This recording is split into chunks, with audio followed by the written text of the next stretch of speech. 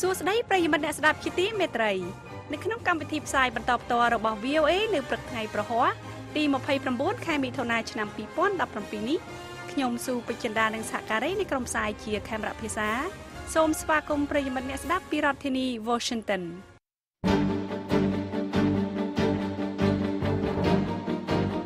ជាកិច្ចចាប់ផ្ដើមលោកជើងប៉ូជីននឹងជួនដើមរឿងព័ត៌មានសំខាន់នៅព្រឹកនេះអង្គការសង្គមស៊ីវិលថ្កោលទោសរដ្ឋាភិបាលកម្ពុជាដែលបដិសេធការព្យាបាលសុខភាពដល់អ្នកការពារសិទ្ធិមនុស្សប្រទេសថៃចាប់ខ្លួនពលករខ្មែរ225នាក់និងត្រៀមកាត់ទោស42នាក់លោកប្រធានាធិបតីសហរដ្ឋអាមេរិក Donald Trump និងប្រធានាធិបតីរុស្ស៊ី Vladimir Putin ទំនងជួបគ្នានៅសន្និសីទកំពូល G20 នៅក្នុងប្រទេសអាល្លឺម៉ង់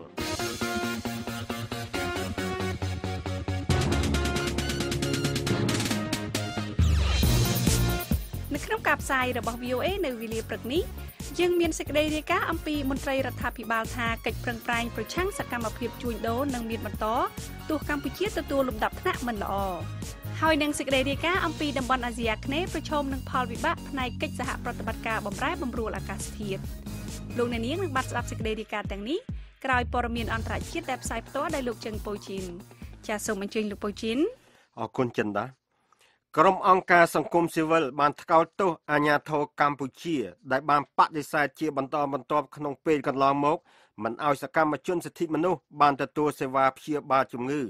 បើទោះបីជាសុខភាពរបស់ពួកគេធ្លាក់ដុនដាបហើយក៏ដោយក្រុមអង្គការក្រៅរដ្ឋាភិបាលនិងសហគមន៍ជនរងគ្រោះដោយសារការរំលោភដីធ្លីចំនួន33បានចេញសេចក្តីថ្លែងការណ៍រួមកាលពីថ្ងៃពុធដោយចាត់ទុកថាការបដិសេធនេះមានលក្ខណៈរើសអើងនិងតាមទំនឹងចិត្តដោយសារតែអ្នកជាប់ឃុំឃាំងទាំងនោះធ្វើការងារជាអ្នកការពារសិទ្ធិមនុស្សអ្នកការពារសិទ្ធិមនុស្សចំនួន3នាក់គឺលោកនីសុខាលោកណៃវងដានិងលោកយីសុកសានមានបញ្ហាសុខភាពធ្លាក់ដុនដាបដោយសារតែការរឹតបន្តឹងមិនឲ្យទទួលសេវាព្យាបាលសុខភាពនិងសួរសុខទុក្ខចាប់តាំងពីខែមេសាមកទើបតែពេលថ្មីនេះដែលពួកគេបានទទួលការព្យាបាលពីក្រុមគ្រូពេទ្យរបស់អង្គការលីកាដូនេះបើតាមសេចក្តីថ្លែងការណ៍បានបញ្ជាក់សកម្មជនសិទ្ធិមនុស្សទាំង3នាក់ដែលមកពីអង្គការអាតហុកទាំងសហការីម្នាក់ទៀតគឺលោកស្រីលឹមមនីនិងលោកនីចរិយាអគ្គលេខាធិការនៃគណៈកម្មាធិការជាតិរៀបចំការបោះឆ្នោតបានជាប់ឃុំឃាំងជាង1ឆ្នាំមកហើយពាក់ព័ន្ធនឹងសំណុំរឿងសោកប៉ាន់សាក់សីនិងសង្កកំណត់សោកប៉ាន់សាក់សីក្នុងរឿងអាស្រូវស្នេហាអ្នកនយោបាយគណៈបកប្រឆាំងកាលពីថ្ងៃពុធដែលតុលាការកំពូលបានក្រុងប្រកាសសាលដីកាបណ្ដឹងសុំនៅក្រៅឃុំរបស់មន្ត្រីទាំងនោះប៉ុន្តែបានលើកពេលដោយមិនកំណត់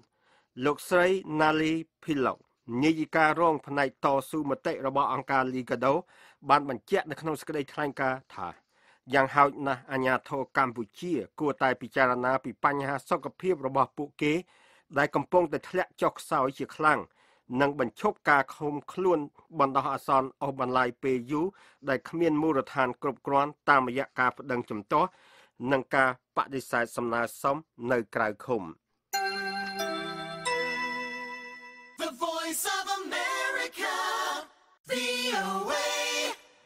អាជ្ញាធរថៃបានឃាត់ខ្លួនពលករខ្មែរចំនួន225នាក់ហើយមួយចំនួននឹងត្រូវបញ្ជូនឡើងតុលាការដើម្បីកាត់ទោសនេះតាមការបញ្ជាក់របស់ក្រសួងការបរទេសខ្មែរលោកជុំសុនរីអ្នកនាំពាក្យក្រសួងការបរទេសបានបញ្ជាក់នៅក្នុងសេចក្តីជូនដំណឹងដែលបានផ្ញើឲ្យបណ្ដាញព័ត៌មានកាលពីថ្ងៃពុធថាពលរដ្ឋខ្មែរទាំងនោះជាពលករសំណង់នៅក្នុងស្រុកបាងឡាមុងខេត្តឈុនបុរីហើយត្រូវបានអាជ្ញាធរថៃចាប់ខ្លួនកាលពីថ្ងៃទី22ខែមិថុនាក្នុងចំណោមនោះមានពលករចំនួន40នាក់មានប័ណ្ណពណ៌ស៊ីជម្ពូតែធ្វើការខុសទីកន្លែងពលករ2នាក់មានប័ណ្ណអនុញ្ញាតការងារคล้ายៗនិងពលករ183នាក់ពុំមានឯកសារអ្វីទាំងអស់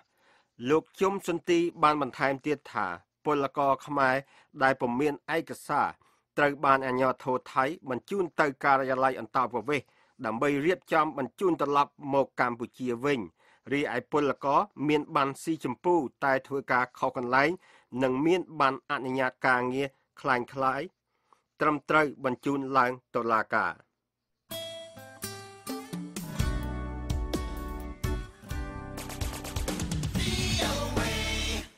ប្រធានាធិបតីរុស្ស៊ីវ្លាឌីមៀពូទីននិងប្រធានាធិបតីសហរដ្ឋអាមេរិកដូណាល់ត្រាំ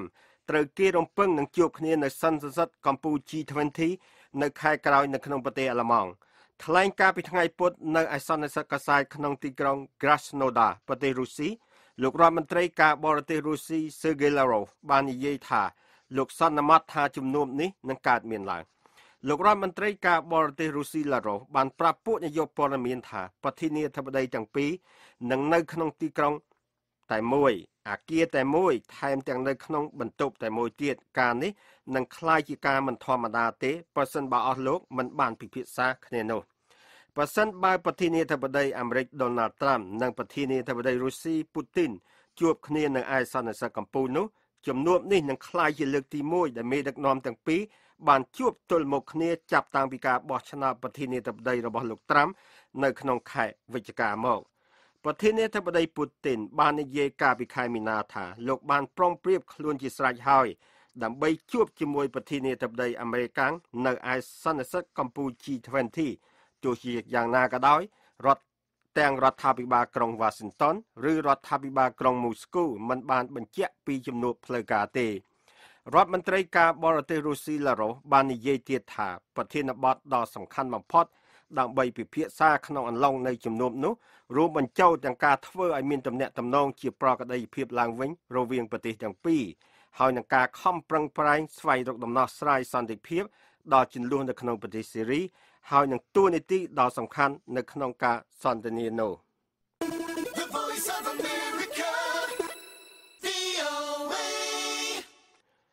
លោក James Mattis រដ្ឋមន្ត្រីការពារប្រទេសសហរដ្ឋអាមេរិកមានប្រសាសន៍កាលពីថ្ងៃពុធថាសេរីហាក់ដូចជាយកចិត្តទុកដាក់ពីការព្រមានរបស់សហរដ្ឋអាមេរិកដល់ការមិនអោយប្រើប្រាស់អាវុធគីមីលោករដ្ឋមន្ត្រីការពារប្រទេសអាមេរិក Mattis បានមានប្រសាសន៍ដោយនិយាយយោងដល់របបរបស់ប្រធានាធិបតី Bashar al-Assad ថាការនេះបង្ហាញថាពួកគេបានគិតគូរពីការព្រមាននេះពួកគេមិនបានចាប់ផ្ដើមការវាយប្រហារអាវុធគីមីថ្មីណាមួយទេសេចក្តីថ្លែងការណ៍កាលពីរសៀលថ្ងៃច័ន្ទពីលោក Sean Spicer អ្នកនាំពាក្យសេតវិមានបានប្រមានប្រធានាធិបតីសេរី Bashar al-Assad ថាប្រសិនបើកងទ័ពរដ្ឋាភិបាលធ្វើការវាយប្រហារដោយអាវុធគីមីប្រធានាធិបតីអាសាតនិងយោធារបស់លោកនឹងខាតបង់យ៉ាងធ្ងន់ធ្ងរសេចក្តីថ្លែងការណ៍នោះកើតមានឡើងបន្ទាប់ពីភ្នាក់ងារស៊ើបការសម្ងាត់របស់សហរដ្ឋអាមេរិកបាននិយាយថាខ្លួនបានរកឃើញពីការប្រុងប្រៀបរៀបចំដ៏ធំមួយសម្រាប់ការវាយប្រហារអាវុធគីមីមួយទៀតនៅក្នុងប្រទេសសេរីការចោទប្រកាន់នេះត្រូវបានបដិសេធដោយរដ្ឋាភិបាលសេរីលោកស្រី Nikki Haley ឯកអគ្គរដ្ឋទូតសហរដ្ឋអាមេរិកប្រចាំនៅអង្គការសហប្រជាជាតិបានប្រាប់គណៈកម្មាធិការសភាអាមេរិកកាលពីថ្ងៃពុធថាសហរដ្ឋអាមេរិកឥឡូវនេះកំពុងមានតួនាទីពិតប្រាកដកាន់តែខ្លាំងឡើងនៅឯអង្គការពិភពលោកដើម្បីធ្វើឲ្យប្រទេសកូរ៉េខាងជើងសេរីវេណេស៊ុយអេឡាហើយនឹងរបបផ្ដាច់ការផ្សេងទៀតទទួលខុសត្រូវលោកស្រីឯកអគ្គរដ្ឋទូតសហរដ្ឋអាមេរិក Haley បានប្រាប់គណៈកម្មាធិការកិច្ចការបរទេសរបស់សភាតំណាងរាស្ត្រអាមេរិកថាមិត្តភ័ក្តិនិងគូប្រកួតប្រជែងរបស់យើងដឹងថាប្រទេសអាមេរិកជាថ្មីម្ដងទៀតបានរកឃើញសម្លេងរបស់ខ្លួននៅឯអង្គការសហប្រជាជាតិសហគមន៍អន្តរជាតិឥឡូវនេះបានដឹងយ៉ាងច្បាស់អំពីអ្វីដែលអាមេរិកប្រឆាំងនោះលោកស្រីឯកអគ្គរដ្ឋទូតជាអតីតអភិបាលរដ្ឋ South Carolina ដែលបានកាន់តំណែងនៅអង្គការសហប្រជាជាតិអស់រយៈពេល5ខែបាននិយាយថាលោកស្រីបានជំរុញប្រកបដោយជោគជ័យឲ្យក្រុមប្រឹក្សាសន្តិសុខរបស់អង្គការសហប្រជាជាតិអនុម័តវិធានការប្រឆាំងការបន្តអភិវឌ្ឍអាវុធនុយក្លេអ៊ែរនិងការសាកល្បងកំជួញមីស៊ីលរបស់ប្រទេសកូរ៉េខាងជើងសភាទាំងពីររបស់សហរដ្ឋអាមេរិកកំពុងប្រុងប្រៀបរៀបចំសេចក្តីព្រាងច្បាប់ដើម្បីរារាំងជនជាតិអាមេរិកមិនឲ្យធ្វើដំណើរទៅកាន់ប្រទេសកូរ៉េខាងជើងបន្ទាប់ពីការស្លាប់ពលរដ្ឋអាមេរិកម្នាក់ដែលត្រូវបានឃុំខ្លួនដោយរដ្ឋាភិបាលក្រុងព្យុងយ៉ាងហើយនឹងនៅពេលដែលមានការបន្តឃុំឃាំងជនជាតិអាមេរិក3នាក់ទៀតលោក Bob Corker សមាជិកព្រឹទ្ធសភាខាងគណៈបក្សសាធារណរដ្ឋនិងជាប្រធានគណៈកម្មាធិការទំនាក់ទំនងការបរទេសរបស់ព្រឹទ្ធសភាបាននិយាយថាមិនមានសំណួរថាតើយើងមិនមានពលរដ្ឋនឹងធ្វើដំណើរទៅកាន់ប្រទេសកូរ៉េខាងជើងនោះទេ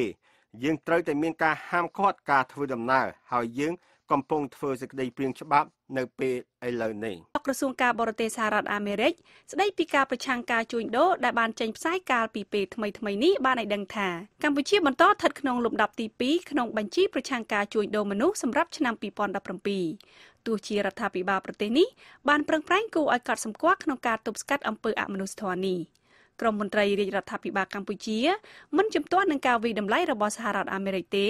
ហើយបានស្នើឲ្យសហរដ្ឋអាមេរិកជួយកម្ពុជាក្នុងកិច្ចការទប់ស្កាត់ការជួញដូរមនុស្សនេះលោកហុលរស្មីនៃ VOA រាយការណ៍ពីរាជធានីភ្នំពេញដូចតទៅមន្ត្រីជាន់ខ្ពស់រដ្ឋាភិបាលនៅប្រទេសកម្ពុជាទទួលបន្ទុកប្រឆាំងសកម្មភាពជួញដូរមនុស្សកាលពីថ្ងៃពុធនេះបានទទួលស្គាល់ការរកឃើញរបស់សហរដ្ឋអាមេរិកអំពីស្ថានភាពប្រឆាំងការជួញដូរមនុស្សរបស់កម្ពុជាដែលនៅខ្វះខាតតែទោះជាយ៉ាងណាក្រមមន្ត្រីបានការពីរដ្ឋាភិបាលកម្ពុជាថាមានការប្រឹងប្រែងទប់ស្កាត់សកម្មភាពជួញដូរដែលជាមុខជំនួញរកចំណូលបានច្រើនសម្រាប់ក្រុមជនទុច្ចរិតហើយពិបាកនឹងទប់ស្កាត់បាននោះក្រសួងការបរទេសសហរដ្ឋអាមេរិកកាលពីព្រឹកថ្ងៃអង្គារកន្លងទៅបានចេញរបាយការណ៍ស្ដីពីការជួញដូរមនុស្សដោយបានបង្ហាញថាប្រទេសកម្ពុជាស្ថិតនៅក្នុងលំដាប់ថ្នាក់ទី2ក្នុងបញ្ជីប្រឆាំងការជួញដូរមនុស្សសម្រាប់ឆ្នាំ2017ដែលមិនមានអ្វីប្រែប្រួលបានប្រសើរជាងឆ្នាំមុនទេរបាយការណ៍នោះបានឲ្យដឹងថាកម្ពុជាបានបន្តស្ថិតនៅក្នុងលំដាប់ថ្នាក់ទី2ដោយសារតែរដ្ឋាភិបាលកម្ពុជាមិនបានបំពេញតាមនិយមអបបរមាក្នុងការលុបបំបាត់ការជួញដូរមនុស្សទេក្នុងនោះមានដូចជាការមិនស៊ើបអង្កេតឬយកមកកាត់ទោសក្រុមមន្ត្រីដែលពាក់ព័ន្ធនឹងបទល្មើសអ្នកស្រីជូប៊ុនអេងរដ្ឋលេខាធិការក្រសួងមហាផ្ទៃនិងជាអនុប្រធានអចិន្ត្រៃយ៍នៃគណៈកម្មាធិការជាតិបង្ក្រាបការជួញដូរមនុស្សនិងផ្លូវភេទលើស្ត្រីនិងកុមារមានប្រសាសន៍ប្រាប់ VOA នៅថ្ងៃពុធនេះថាការវិតម្លៃរបស់សហរដ្ឋអាមេរិកជាកិច្ចការត្រឹមត្រូវមួយតែអ្នកស្រីថារដ្ឋាភិបាលបានខិតខំប្រឹងប្រែងយ៉ាងខ្លាំងក្នុងការប្រឆាំងសកម្មភាពជួញដូរមនុស្សនេះអ្វីដែលជាកិច្ចខិតខំប្រឹងប្រែងរបស់យើងពិតជាទទួលដឹងថាយើងប្រឹងប្រែងខ្លាំងណាស់ប៉ុន្តែទន្ទឹមនឹងនេះយើងក៏ទទួលស្គាល់ដែរថាមិនទាន់សុក្រិតគ្រប់រឿងទេចា៎ដែលយើងនៅខំប្រឹងប្រែងបន្តទៀតពីព្រោះករណីថ្មីចេះតែកើតមានហើយក្នុងនោះយើងក៏នឹងរិះរកនីតិវិធីថ្មីចាសម្រាប់ការឆ្លើយតបដោយសារថាវាមិនអាចធ្វើឲ្យការងារនឹងវាបាត់ស្ងាត់ក្នុងរយៈពេលដ៏ខ្លីប៉ុណ្ណឹងបានទេចារបាយការណ៍ដដែលរបស់ក្រសួងការបរទេសសហរដ្ឋអាមេរិកបានឲ្យដឹងទៀតថាការជួញដូរកម្លាំងពលកម្មជនជាតិខ្មែរនៅបរទេសនៅបន្តមានដោយសារតែមន្ត្រីការងារមិនបានត្រួតពិនិត្យទីភ្នាក់ងារជ្រើសរើសពលករឲ្យបានដិតដល់ហើយដោយសារតែទីភ្នាក់ងារទាំងនោះលក់សិទ្ធិបន្តទៅឲ្យមេខ្យល់ជាដើមក្រសួងការបរទេសសហរដ្ឋអាមេរិកបានស្នើរដ្ឋាភិបាលកម្ពុជាបង្កើនសេវាជួយជនរងគ្រោះបរិសុទ្ធជាពិសេសក្រុមដែលត្រូវគេកេងប្រវ័ញ្ចនៅលើទូកនេសាទហើយកម្ពុជាគួរតែផ្ដល់ធនធានបន្ថែមទៀតជួយដល់ជនរងគ្រោះកម្ពុជានៅក្រៅប្រទេសតាមរយៈបេសកកម្មការទូតនៅក្រៅប្រទេសនិងប្រទេសដែលកម្ពុជាមិនមានស្ថានបេសកកម្មការទូតអ្នកស្រីជូប៊ុនអេងបានបញ្ជាក់ថាសកម្មភាពជួញដូរមនុស្សនាពេលបច្ចុប្បន្ននេះមានច្រើនរូបភាពរួមមានការដែលពលករត្រូវបានគេកេងប្រវ័ញ្ចដោយការបញ្ជូនឲ្យទៅធ្វើជាកម្មករលើទូកនេសាទការធ្វើការនៅតាមផ្ទះកសិដ្ឋានឬក៏រោងចក្រឧស្សាហកម្មជាដើមអ្នកស្រីបានដឹងទៀតថារដ្ឋាភិបាលបានបង្កើនការគាំទ្រខាងច្បាប់ដល់ជនរងគ្រោះដើម្បីទទួលបានយុត្តិធម៌ពីការកេងប្រវ័ញ្ចនិងការរំលោភបំពាននានាយើងក៏បានផ្ដោតទៅលើក្រុមដែលរងគ្រោះចាតែពេលដែលគាត់ត្រឡប់មកស្រុកវិញឬមួយក៏គាត់ប្រឈមនឹងហៅថាការរំលោភបំពានផ្សេងៗគឺយើងបានផ្ដល់នៅជំនួយផ្នែកច្បាប់ក៏ដូចជាផ្ដល់នៅកិច្ចការពារការសង្គ្រោះឬមួយក៏សហការជាមួយនឹងប្រទេសគោលដៅចាដើម្បីស្វែងរកភាពយុត្តិធម៌ជូនគាត់ដោយមានពេលខ្លះគាត់ក៏បានទទួលសំណងគាត់ក៏បានគេហៅថាដាក់ពាក្យចាដើម្បីប្តឹង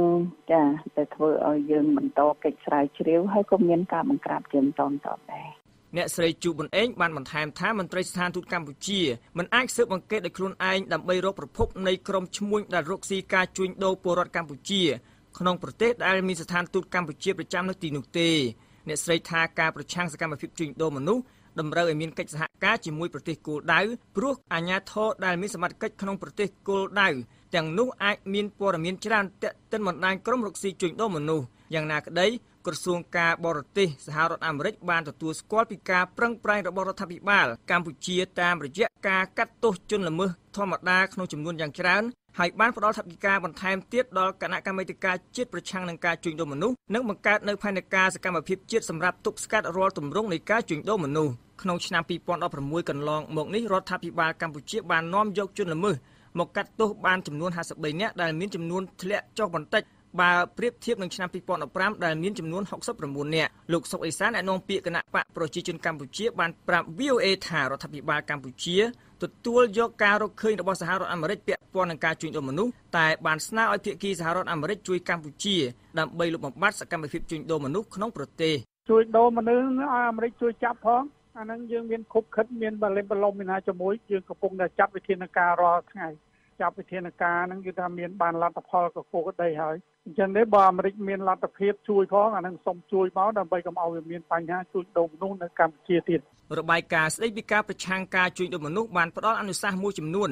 ដល់រដ្ឋាភិបាលកម្ពុជាក្នុងការជួយជនរងគ្រោះក៏ដូចជាបង្កើនសេវាដែលមានស្រាប់សម្រាប់ជួយជនរងគ្រោះដែលជាបុរសអនុសាសន៍សំខាន់រួមមានអាជ្ញាធរកម្ពុជាត្រូវតែយកមកកាត់ទោសនៅជនដែលប្រព្រឹត្តបទល្មើសទាំងឡាយពាក់ព័ន្ធការជួញដូរនិងផ្ដល់អំណាចដល់ការប្រើប្រាស់បច្ចេកទេសស៊ើបអង្កេតដោយសម្ងាត់ក្នុងការអនុវត្តច្បាប់ប្រឆាំងការជួញដូរនិងការបង្កើតនីតិវិធីជាប្រព័ន្ធហើយបែងចែកធនធានដើម្បីជួយពលរដ្ឋកម្ពុជារងគ្រោះតាមបេសកកម្មការទូតនៅបរទេសនិងក្នុងប្រទេសទាំងឡាយណាដែលមិនមានដំណើរការទូតកម្ពុជានៅទីនោះសហរដ្ឋអាមេរិកបានព្រមានផ្អាកជំនួយឬដាក់ទណ្ឌកម្មប្រទេសមួយចំនួន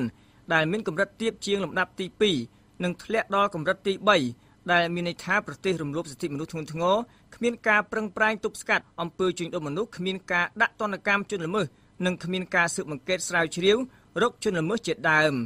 រាយការណ៍ពីរាជធានីភ្នំពេញខ្ញុំហុលរស្មី VOA អ្នកគ្នាប្រឈមនឹងផលវិបាកក្នុងកិច្ចសហប្រតិបត្តិការក្នុងតំបន់ដើម្បីដោះស្រាយបញ្ហាបំរែបំរួលអាកាសធាតុបន្ទាប់ពីសហរដ្ឋអាមេរិកសម្រេចដកខ្លួនចេញពីកិច្ចព្រមព្រៀងក្រុងប៉ារីសឆ្នាំ2015លោករន ខបិនរាយការណ៍ពីទីក្រុងបាងកកហើយខ្ញុំស៊ូពេជ្រចិន្តានឹងជួនសេចក្តីប្រែសម្រួលដូចតទៅការដកខ្លួនដែលលោកប្រធានាធិបតី Donald Trump បានប្រកាសកាលពីសប្តាហ៍កន្លងទៅនេះត្រូវបានមើលឃើញថាជាការបោះជំហានមួយទៀតដែលធ្វើឲ្យសហរដ្ឋអាមេរិកដកខ្លួនពីតួនាទីដ៏ធំរបស់ខ្លួនក្នុងតំបន់នេះបន្ទាប់ពីរដ្ឋាភិបាលក្រុង Washington បានចាក់ចេញពីកិច្ចព្រមព្រៀងពាណិជ្ជកម្មថ្នាក់តំបន់នៃប្រទេសទាំង12ដែលមានឈ្មោះថាកិច្ចព្រមព្រៀងដៃគូពាណិជ្ជកម្មឆ្លងមហាសមុទ្រប៉ាស៊ីហ្វិក TPP កាលពីដើមឆ្នាំនេះលោកប្រធានាធិបតី Trump បាននិយាយថាកិច្ចព្រមព្រៀងបម្រែបម្រួលអាកាសធាតុក្នុងចំណោម195ប្រទេសបានបង្កើតស្តង់ដារបរិស្ថានមិនត្រឹមត្រូវចំពោះបុគ្គលិកនិងក្រុមហ៊ុនអាមេរិកាំងលោកបានហៅកិច្ចព្រមព្រៀងនេះថាជាកិច្ចព្រមព្រៀងអន្តរជាតិដ៏អាក្រក់មួយ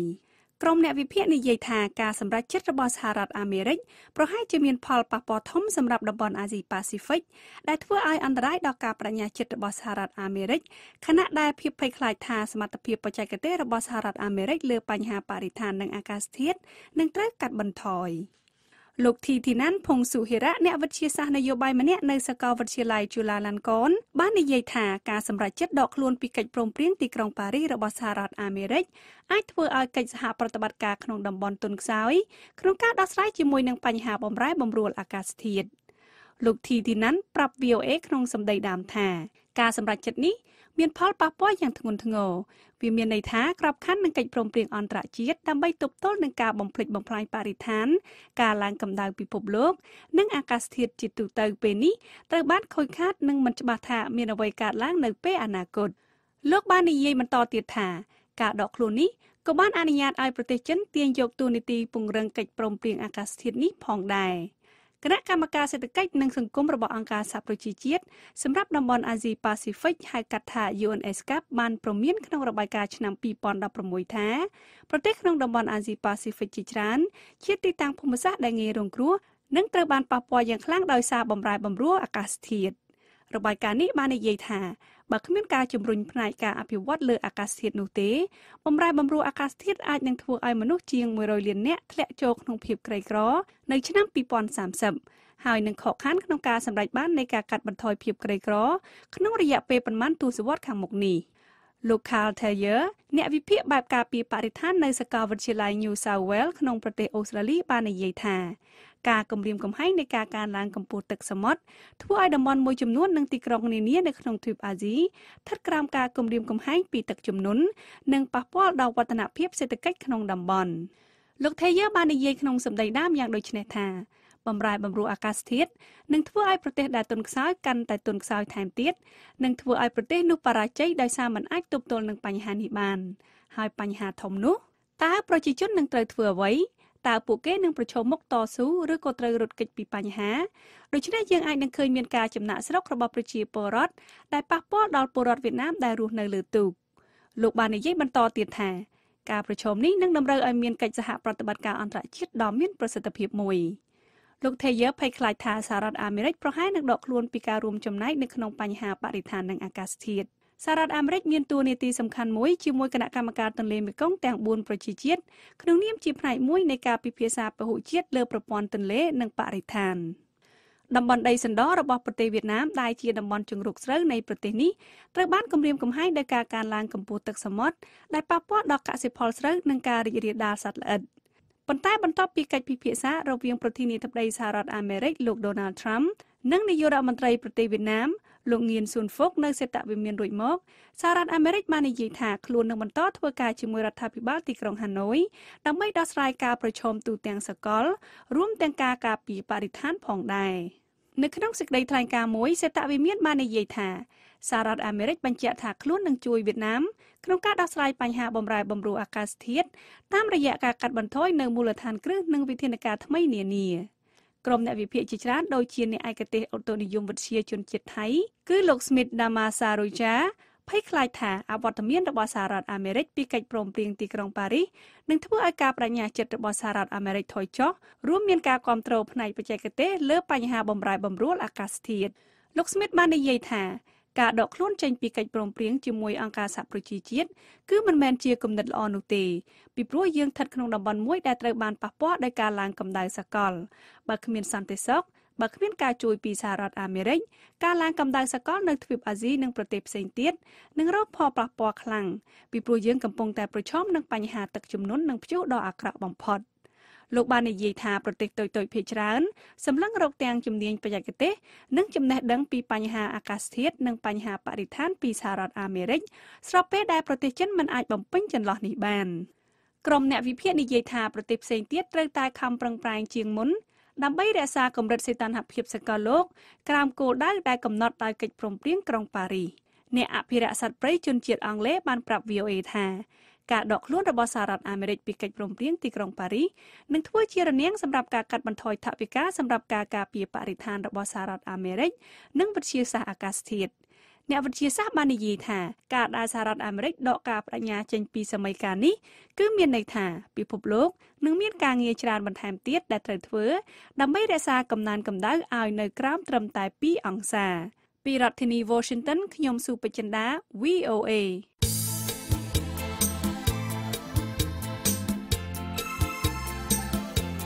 លោកអ្នកនាងជាទីមេត្រីនៅក្នុងការផ្សាយរបស់ VOA នៅរាត្រីនេះពីម៉ោង 8:30 នាទីដល់ម៉ោង 9:30 នាទីសូមលោកអ្នកនាងរងចាំស្ដាប់សេចក្តីរាយការណ៍ព័ត៌មានថ្មីៗហើយនឹងកម្មវិធី Hello VOA ស្ដីពីវិទ្យាសាស្ត្រក្រោមប្រធានបទការប្រើប្រាស់កម្មវិធីទូរស័ព្ទដើម្បីសម្រួលដល់ការជិះរថយន្តក្រុងដែលមានកញ្ញាប្លង់ម៉ាលីពណ៌សហស្ថាបនិកកម្មវិធីទូរស័ព្ទ Stop Near Me ជាវាគ្មិន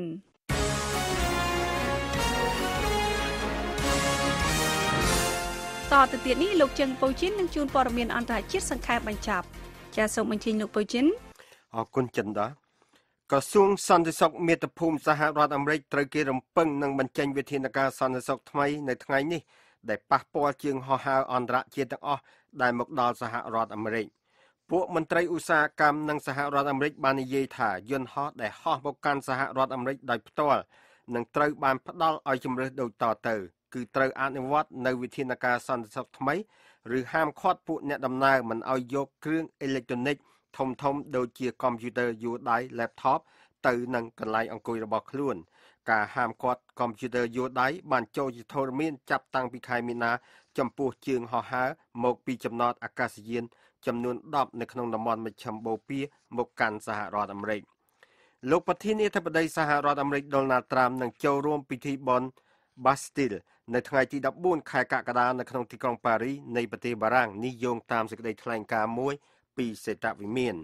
លោកប្រធានាធិបតីត្រាំបានសុកចិត្តទទួលយកសេចក្តីអញ្ជើញពីលោក Emmanuel Macron ប្រធានាធិបតីបារាំងកាលពីថ្ងៃពុធហើយរំពឹងថានឹងពង្រឹងឡើងវិញនៅចំណងតាក់ទងនៃមិត្តភាពរបស់ប្រទេសអាមេរិកជាមួយបារាំងមេដឹកនាំទាំងពីរបាននិយាយតាមទូរស័ព្ទ កាលពីថ្ងៃអង្គារនៅពេលដែលប្រធានាធិបតីបារាំងម៉ាក្រុងបានអញ្ជើញប្រធានាធិបតីត្រាំប្រទេសស៊ូដង់ខាងត្បូងកំពុងកោះហៅពួកអ្នកការទូតកម្ពុជារបស់ខ្លួនពីប្រទេសចំនួន7ក៏ប៉ុន្តែបាននិយាយថាការកោះហៅអ្នកការទូតទាំងនោះមកកាន់ប្រទេសវិញមិនមានអ្វីពាក់ព័ន្ធវិបត្តិសេដ្ឋកិច្ចនៅក្នុងប្រទេសនោះទេការវាយប្រហារតាមអាកាសទៅលើភូមិដែលកាន់កាប់ដោយក្រុមរដ្ឋអ៊ីស្លាមនៅក្នុងតំបន់ភាគខាងកើតនៃប្រទេសសេរីបានសម្លាប់មនុស្សយ៉ាងហោចណាស់ក៏17នាក់ដែរកាលពីថ្ងៃពុធនេះតាមការបញ្ជាក់របស់ក្រុមឃ្លាំមើលនៅក្នុងតំបន់នោះដែលមានក្រុមខ្លះទៀតបានប៉ាន់ស្មានថាចំនួនមនុស្សស្លាប់មានរហូតដល់35នាក់ឯណោះ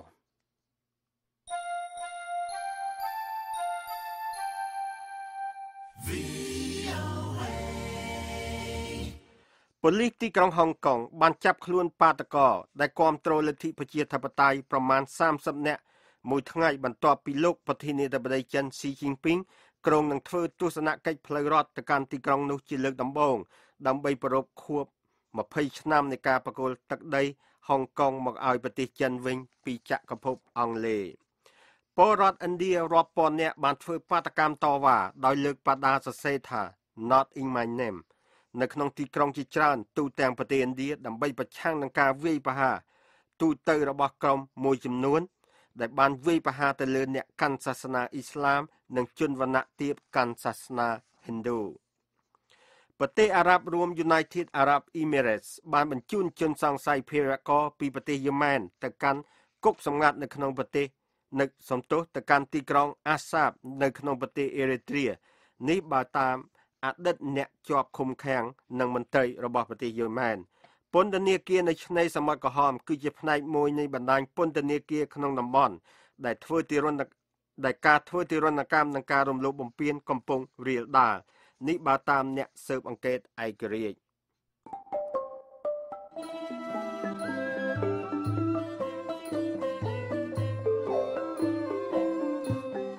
កម្មវិធីផ្សាយរបស់ VOA នៅវេលាព្រឹកនេះចាប់តែត្រឹមនេះក៏ប៉ុន្តែលោកអ្នកនាងនៅអាចស្ដាប់ឬអានព័ត៌មានរបស់ VOA ឡើងវិញបានតាមរយៈគេហទំព័រដែលមានអាសយដ្ឋាន khmer.voanews.com